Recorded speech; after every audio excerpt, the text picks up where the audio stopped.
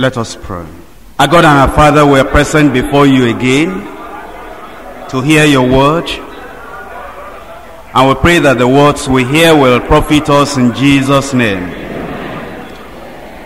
We pray that the error of the people of our generation will not be part of our lives in Jesus' name. Direct us and lead us by your word. That everything we do will be according to the word of God, and will be acceptable in your sight as a holy sacrifice. In Jesus' name we pray. We're continuing our studies of the Acts of the Apostles. Very deep studies and very beneficial for the church that is interested in patterning everything that is done according to the direction of the Holy Ghost and according to the sacred record of the history of the early church. And the chapter we're reading today is very, very instructive and very important for every church and for our church in particular. Any church that patterns itself according to the word of God and according to the pattern of the early church will see a lot of things very similar to the early church. In the early church, there was a spirit of evangelism reaching out in the power of the Holy Ghost. And they had great results of winning souls. And in this church we have seen that spirit of evangelism filling us with compassion and love and mercy, wanting to reach out, wanting to tell people until the whole world will know. In the early church, the Holy Ghost so moved in his power that signs, miracles, and wonders follow. In this church, we have seen that as we have yielded ourselves to the Holy Ghost, signs, wonders, miracles have also followed us. In the early church, the Holy Ghost directed that the preaching of the gospel will not only be in Jerusalem, will not only be in Judea, or just the places where you had the Jewish settlements, but they went to the regions beyond. And the Holy Ghost directed that Paul and Barnabas will go to the places that he had outlined for them in the Gentile cities and preach the gospel. In this church we have found the same thing. That the Holy Ghost has moved us, directed us, controlled us, and he has given us opportunities to preach the gospel. Not only here where this deeper life started and took root, but all over Nigeria and in many countries in Africa and also in places outside Africa. In the early church, they fellowshiped around the word of God. Their fellowship was not just around their sentiments, their feelings, their emotions, personal matters, cultures, traditions. In the early church, the emphasis in their fellowship was in the word of God. Because from the very day the Holy Ghost was poured out upon the believers, the Bible says they all continued in the apostles' doctrine and in fellowship. All the time in the early church, doctrine and fellowship went together. Wherever they were fellowshipping together, they were also emphasizing the doctrines of the Bible. And wherever there were no doctrines of the Bible, there was New Testament fellowship completely absent. And in this church also we have found the same thing. That as we have come together as people of God, we have emphasized the doctrines of the Bible. We have also emphasized fellowship within the framework of the doctrines of the Bible. We do not separate doctrine and fellowship. We do not separate teaching and worship. We have gone the New Testament way, and we have said, where there is the worship of God, there is the submission to the word of God. Where there is fellowship of the believers, there is the teaching of the doctrines of the Bible. And it's just like it was in the early church, in every church today that is named Deeper Life Bible Church. Having any connection, any relationship with this headquarters church here in Lagos, we have emphasized that the doctrine and the fellowship will go on at the same time. We have also warned our people In Lagos, at the headquarters and everywhere, we have had branches of the Word of God, just like they did in the New Testament, that anywhere the doctrine of the Bible is trampled upon, rejected, not accepted, refused, and they will not lay by the doctrine of the Word of God. We have told all believers that are associated with Deeper Life Bible Church, they must not also have fellowship. Because it was that strong in the early church that where the doctrine was missing, the true New Testament believer withdrew his fellowship. Of course, that attitude in the New Testament wasn't appreciated by the religious freaks, the religious professionals, the religious people of the day. They said, have fellowship with us. Only make sure that you are not teaching in this name or by the authority of the Lord Jesus Christ. To which Peter the apostle was very, very quick, very, very sharp to reply, we cannot but speak. You hear that? The word of God. We cannot but speak. The things we have known, the things we have seen. They were persecuted, they were imprisoned. But you remember that in one of the occasions when they were imprisoned, the angel of God was sent from heaven. And he told Peter and the colleague that was put in the prison, he said, go back to that same temple and preach this word of life. And so in the New Testament, the word was very well emphasized. But then, it so happened at the New Testament time that there were some people that didn't stay long enough to learn. They were saved, they were born again, they were children of God, they came into the fellowship of the children of God to fellowship, but they did not spend enough time to learn from the Word of God. And without anybody sending them out from the headquarters church in Jerusalem, without being appointed and anointed by the Holy Ghost in the church at Antioch, they started following the trails of Barnabas and Paul in the first missionary journey. Everywhere that Paul had gone, everywhere that Barnabas had gone, they also started going to those places, teaching and preaching and trying to minister. Now, if they are taught the truth, their mistake of going out without being sent might have been pardonable, but they taught error.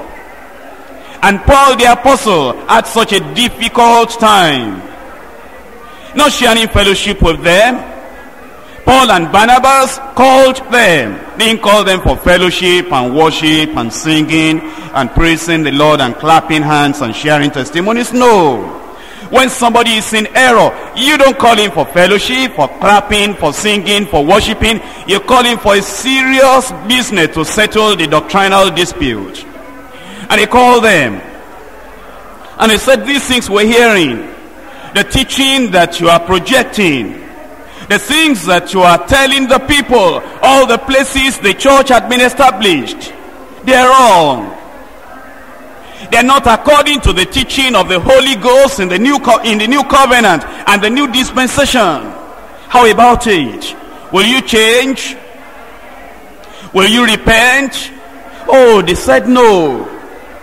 Eventually, when Paul and Barnabas could not handle the people, all the churches that were being troubled by the harassment of the false presentation of the doctrine, they had to come to the headquarters church in Jerusalem. And that is the very issue that Acts of the Apostles chapter 15 dealt with. And thank God that even in the New Testament, you can see these individuals and these cases of people that have not been well taught, people that are not matured enough, bringing strange, spurious, erroneous doctrines into the church. But the Bible makes it very clear as to what the church ought to do when false doctrine is trying to enter. And at such a time, when false doctrine is to be dealt with, the emphasis is not love, the emphasis is not fellowship, the emphasis is not worship, the emphasis is not tolerance. When false doctrine is coming in, the emphasis is see how possible to settle that doctrinal difficulty immediately. You do not sleep over it. You do not wait until a convenient time. You mustn't continue in fellowship that is not recognized by God. When false doctrine is coming in, you must forget about that and immediately handle that serious problem of the entrance of false doctrine into the church. And that they did. And thank God, in this church, that is what we always do. Well, there are people that may love God, born again, children of God, members of our church. But because they have not waited, stayed under teaching long enough, they can get into a mistake here in teaching, a mistake here in doctrine. When we hear, we don't throw them away. We don't tell them not to come to church again. We invite them. We discuss with them. If it happens in a state, the state representative will call the people, iron it out with them. If they accept, that's all. They are already restored into fellowship, worship, and participation in the work of God. If it happens in a country where we have deeper life, a country in West Africa or East Africa or in Britain or America, and there is an individual that will not submit to the word of God because of immaturity, because of lack of teaching, that individual is called by our national overseer in that country, and he's set trial, and he says, brother or sister, this doctrine you are bringing is not according to the word of God. Or sit him down, sit her down, teach the individual the word of God. If that individual accepts and owns up his error, his false doctrine, and he says, oh, I'm very sorry, I did it ignorantly, in unbelief, out of lack of teaching, I didn't mean to do evil, I'm so very sorry about it. In fact, I'm ready to go to our local church where I taught that error and make a correction. It's settled. That brother is sincere. That brother is deeply spiritual. It's only that he made a mistake and is willing to correct that mistake. He is still in fellowship and is still going to have the backing of the church from the headquarters here all through to all our churches. But if that brother or sister in Nigeria here, or in West Africa, or in East Africa, or any part of the world where we have Deeper Life Bible Church, will say, no, I got that thing in a dream, I got it in a vision, and I cannot change it. I know that, well, the Bible says this, but that angel in the dream told me this, and that thing that this man is maintaining is contrary to the word of God. And he rejects the correction of the national overseer in his country of Deeper Life, or rejects the correction of the state representative of Deeper Life in the state. Well, the national overseer or the state representative in Nigeria will report to the headquarters church here in Lagos according to the word of God, which I'll read to you now. We'll call the individuals and we'll tell them, this is what we're hearing about you. If that individual will say, yes, that is true, well, if we begin to say now, brother or sister, you happen to be wrong. And then we sit down and spend time, hours with that individual, going from passage of the Bible to the passage of the Bible. If that brother will say, oh, I'm sorry, they corrected me in my country, they corrected me in my state, but I wasn't convinced, because that thing that angel told me in my dream was too strong on me. But now I've seen it, I'm very sorry. Well, we say, all right, that's all right. Anybody can make a mistake. Anybody can go into error if he's not careful. But since you have accepted, it's no problem anymore. Go back to your country and be submissive to the national overseer there. But if the person will not accept, that's another thing. But thank God, the Bible has given us what to do. The Bible, the Lord has not left us alone when you are correcting somebody of a doctrinal error. The Bible has not left the general superintendent of Deeper Life alone to say, well, I'll pray about it. No, the word of God is there. God has already directed us in the whole of the Bible, from Genesis to Revelation, what to do. In Genesis, we're told that light and darkness will not mix. That God, at the very first day, separated light from darkness. And that's an instruction. That if eventually, with all the discussion and all the help and everything, that this person will hold on to error, which is darkness.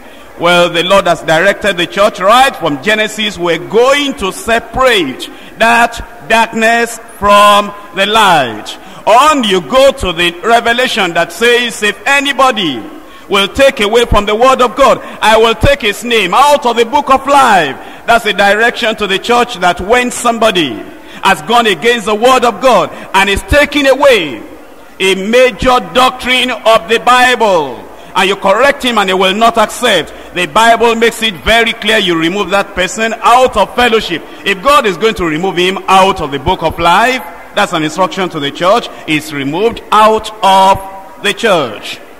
Or if he adds something to the word of God, and he says, well, in my dream or in my vision, or an angel spoke to me, and he adds an error into the word of God, you correct him, you challenge him, you motivate him, you plead with him, you tell him the consequence of what that error will bring, and he says, no, I'm sorry, I regard that angel more than the Bible, I regard that dream more than the authoritative word of God, I take that inspiration I got more than the inspiration of the apostles in the Bible. Well, we have no alternative. That individual who will adamantly, resolutely remain with false doctrine, the church has no alternative to say, well, we're sorry, fellowship cannot continue with you if you are going to hold on to false doctrine. Well, it's a serious matter whenever it happens. It doesn't always happen. In the New Testament, it didn't always happen, but once in a while it happened. And whenever it happened in the New Testament, the church dealt with it very seriously.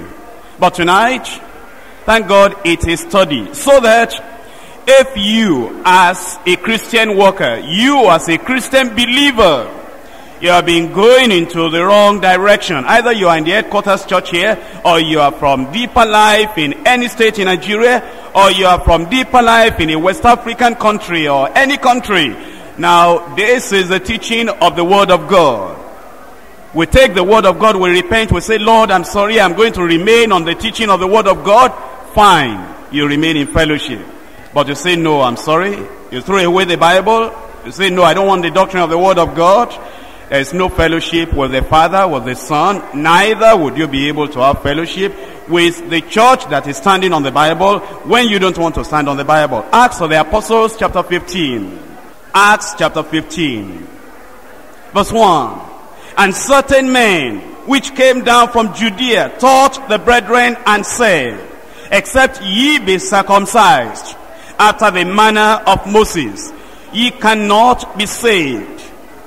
When therefore Paul and Barnabas had no small dissension and disputation with them, they determined that Paul and Barnabas and certain other of them should go up to Jerusalem unto the apostles and to the elders about this question. And being brought on their way by the church, they passed through Phoenicia and Samaria, declaring the conversion of the Gentiles. And they caused great joy unto all the brethren.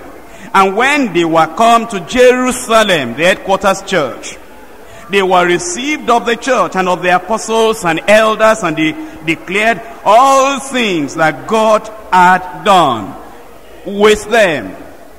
But there rose up certain of the sect of the Pharisees, which believed, saying that it was needful to circumcise them and to command them to keep the law of Moses.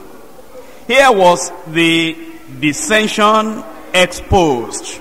As I told you, and as you know already, that Paul and Barnabas were appointed by the Holy Ghost. They had been sent to preach the gospel in many cities outside the country of the headquarters church, outside Palestine, outside the habitation of the children of Israel. As a result, many Gentiles had been saved through faith in the Lord Jesus Christ. Not only that they were saved, many miracles had been performed in all the Gentile cities where they went through the name of Jesus. Not only that, the church, that means a congregation of true believers, was established in every city. As established each church in every city, elders were ordained, workers were appointed in every church to continue the preaching of the full gospel and the evangelization of their communities. As we have read now, together with me in Acts chapter 15 verses 1 and 2, after Paul and Barnabas left and they came back to Antioch, false teachers arose to preach false doctrines of salvation through the law and through circumcision. These false teachers needed correction. That was the issue that they brought to the Jerusalem church, the headquarters church. Now, when we speak about false teachers, many times there are those who do not understand what the New Testament means by false teacher. You think a false teacher is somebody who has never been saved, somebody who has never been washed in the blood of Jesus Christ, somebody who does not know Jesus Christ as his personal Savior and Lord. Oh, and we say, run away from false teachers because he's not born again. You know, in this passage we're reading, these false teachers, they were born again. Now look at verse 5. But there rose up certain of the sect of the Pharisees, which believed. They were Pharisees before. They were in the sect, in the group of religious people before. But then they heard the message of Jesus Christ as Savior and Lord, and they believed. When they believed, they became part of the church. But the unfortunate thing with them is that the ideas of the Pharisees they had before, the tradition of the elders among the Pharisees they had been taught before, they still held on to everything. And even though they were now born again, they believed, they were children of God, and they came to the church of the Lord Jesus Christ. The ideas they got before from the Pharisees, those ideas were still with them. And so they started going about to project the ideas of the Pharisees. They believed on the Lord Jesus Christ, but they said Jesus Christ was not sufficient. It's Jesus and Moses. It's the New Testament doctrine and circumcision. It is the new covenant, the new dispensation, and the rituals. And because they were mixing everything together like that, the word and the tradition, the true doctrine and the culture, the teaching of the word of God and the Mosaic institution, they said everything must go together. Before these Gentiles will be fully saved, it became false doctrine. Listen to me. A false teacher may be born again.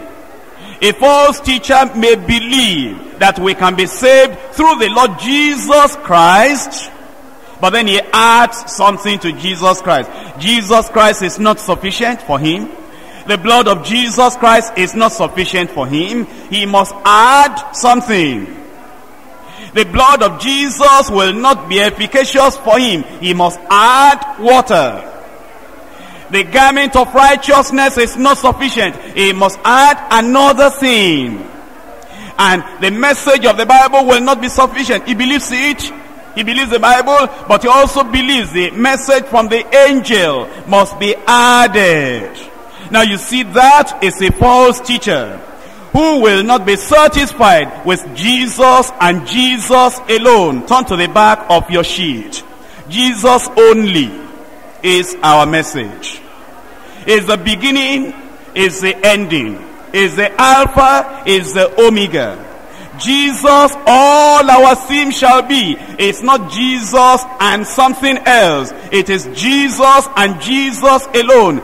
We will lift him up ever. Jesus only will we see. Jesus only is our Savior. It's not Jesus and psychology. It is not Jesus and traditional religion. It is not Jesus and animal sacrifice. It is not Jesus and the burning of candle. It is Jesus only that is our Savior. All our guilt he bore away. All our righteousness he gives us. All our strength from day to day. Jesus is our sanctifier. It is not Jesus and an angel trying to sanctify us in a dream. It is not Jesus and the founder of a church trying to cleanse us, washing us by the riverside to take all our sins away. It is Jesus only that is our sanctifier, cleansing us from self and sin, and with all his Spirit's fullness, filling all our hearts within. It is Jesus only that is our Savior. It is not Jesus and the 6 and 7 books of Moses. It is not Jesus and magical power. It is not Jesus and drinking olive oil. It is not Jesus and another thing. Jesus only is our healer. All our sicknesses he bear, and his risen life and fullness all his members may share. Jesus only is our power. We do not go to the mountainside and be shaking, asking for the dove to come. We stay where we are, because Jesus Christ, who is the baptizer in the Holy Ghost, he can baptize you right where you are, without going to the riverside, without going to the forest, without going to the mountaintop. Jesus only is our power. Here's the gift of Pentecost. Jesus, breathe thy power upon us. Fill us with the Holy Ghost. And for Jesus, we are waiting. For Jesus, we are waiting. We believe that Jesus came before. He's coming again. Because this same Jesus, whom you have seen going up into heaven, he shall so come in like manner as you have seen him received into heaven. And we're waiting for him. We're not waiting for an angel. We're not waiting for a man. We're not waiting for another person to be born in any part of Nigeria or any part of West Africa to say that now he has come. There are many people today who say they're Jesus. They have come back, eating rice and gari with us here. They have not raptured the saints away. And they say, you know, they have come, they are getting married, many wives, having children, and they say they are Jesus. This world is totally in ignorance. But they same Jesus, the Jesus of the Bible, born by Virgin Mary, the Jesus of the Bible, who at the age of 12 went to those doctors of the law and he confounded every one of them. That same Jesus of the Bible that went to the cross and he died and he said, it is finished. That same Jesus that rose up on the third day and the grave could not hold him, and all the angel came and rolled away the stone. And when the disciples went there to look for him, they said, he is not here. He is not here, because he's risen from the dead. Why are you looking for the living among the dead? That's the Jesus we're waiting for. The Jesus that stayed with his disciples all those days, and he showed them by many infallible proofs that he has risen from the dead. The Jesus that went up to heaven, that is at the right hand of the Father, and is saying, I will come again. In my Father's house are many mansions. If it were not so, I would have told you. And I go to prepare a place for you. When I finish, I will come back, and I will take you to myself. That's the Jesus I'm waiting for. I believe that's the Jesus we are waiting for. And for Jesus we are waiting, listening for the trumpet sound. And then it will be us and Jesus living ever with our God. Preach this Jesus. Stand on the word of the Lord. Do not deviate to the right or deviate to the left. Whatever may be happening with people around you, you take your stand and say, Jesus only is our message. If anybody tries to come and confuse you, you say no. I'm holding on to this word. And you as a child of God, contend earnestly for the faith once delivered unto the saints. Will you do it? Will you do it? Rise up and tell the Lord you are going to stand by the word of God. You are going to stand by the word of God. As a preacher in this church, as a worker in this church, as a member in this church, you are going to stand by the word of God. Jesus only and Jesus ever. Jesus only and Jesus ever. Jesus all in all we sing. His Savior, his sanctifier, his healer, his baptizer, and is a coming King.